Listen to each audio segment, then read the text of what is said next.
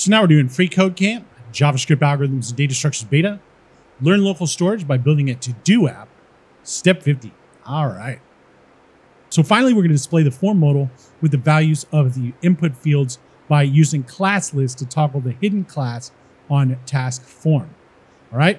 So yeah, this one's an easy one. It's just like we've been doing. We're going to come down here to 81 and get this classForm, triple click it. We'll do a copy. We'll highlight 74 and 73 and drop it off like this. Actually, let's do it. Let's just drop it off on 74. Oh. That's what I get for talking smack, huh? I should have just turned the other cheek, huh? Copy it, paste it. There we go. And then drag this back over. I don't care though. I got this really royally screwed me.